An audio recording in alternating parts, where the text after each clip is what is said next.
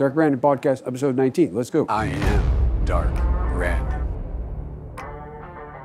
Hey there, folks. Today we're looking at Vivek Ramaswamy, as well as Ann Coulter. She was recently a guest on his podcast. I'm sure everybody knows who both of them are, but let me just give a brief background for those who don't.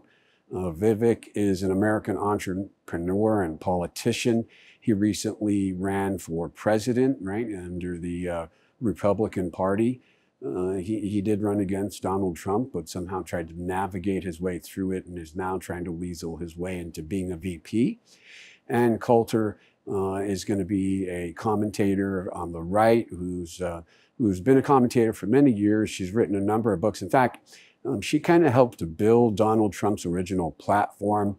She had written a book called Adios America, which she had given to Donald Trump prior to his announcement, and he really embraced a lot of those ideas. And you saw those ideas come out, you know, with the Mexican a rapist and the build the wall kind of rhetoric was really a spawn of her. She hasn't really been given the platform she used to be given. She after embracing Trump and he didn't build a wall, she really went hard against him. It's kind of surprising to see Vivek give her a platform. She's kind of been silenced in a lot of ways. But really, you know, when given the opportunity, she just comes out as a complete racist. Let's take a look. I brought on today somebody who I think has some thoughtful perspectives on the future direction of our country, of our conservative movement, and on this question of nationalism and national identity, somebody who I've been fascinated by for a long time and have interacted with on social media, but for the first time we're having at least a live form conversation in the offline sense of it. It's Ann Coulter. So Ann, thanks for coming on, and I'm looking forward to our conversation today. Me too. Thanks for having me. That was a fantastic opening monologue. I too am a fan of yours. I'm going to make a point of disagreeing with you so that it will be fun. You are so bright and articulate, and I guess I can call you articulate since you're not an American Black. Can't say that about them. That's derogatory. And that was a great opening segment. Lots of things to talk about there. Oh, and I agreed with many, many things you said during, in fact, probably more than most other candidates when you were running for president. But I still would not have voted for you because you're an Indian. We'll get back to that. Okay, so the explicit statement that a person would not vote for someone solely because of their Indian ethnicity or national origin is blatant racism and discrimination. In a democratic society, voting choices should be based on a candidate's qualifications, policy positions, and vision for the country, not their skin color or their ethnic background. Rejecting a candidate outright merely because of their national origin or race is a repugnant form of bigotry, and it strikes at the core of American democratic ideals. The United States was founded on principles of equality, liberty, and justice for all. Discriminating against someone due to their circumstances of their birth flies in the face of these noble ideas that made America a beacon of hope for so many. It degrades our social fabric and democratic institutions. Furthermore, such racism promotes a narrow, exclusive view of what it means to be American. The strength and vibrancy of our nation comes from being a diverse patchwork with contributions from people from every background and creed. To say someone cannot be a real American or represent American interests solely due to their ethnicity is both factually wrong and morally bankrupt.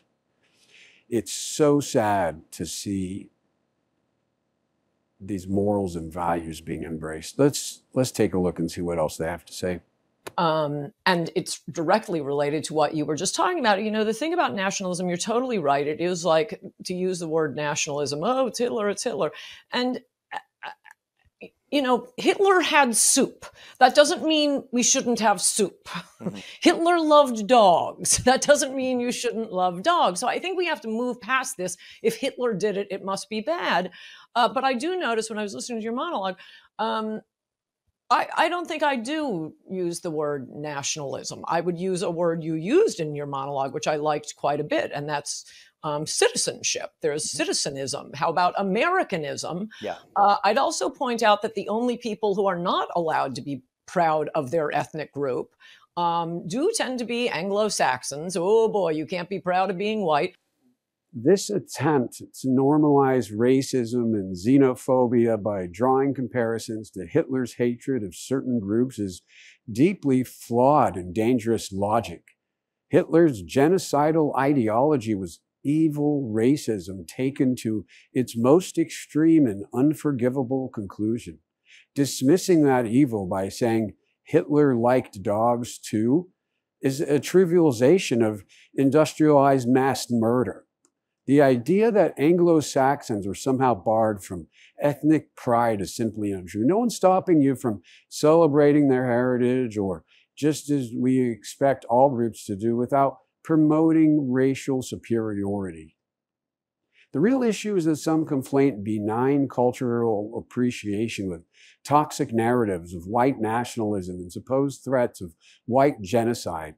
These inflammatory myths used to stroke fear and hatred. There's a vast difference between taking pride in one's ethnic traditions, foods, and customs versus claiming a race or ethnicity is inherently superior or threatened by demographic changes. The former is healthy cultural identity. The latter is racism, plain and simple. True Americanism means upholding the noble ideas that the U.S. was founded upon, that all people are created equal, regardless of race or national origin, and are entitled to life, liberty, and the pursuit of happiness. Poisoning that unifying civic identity with ethnic chauvinism and prejudices is what actually undermines and threatens our national idea and social cohesion. We are stronger together. I am Dark Brandon.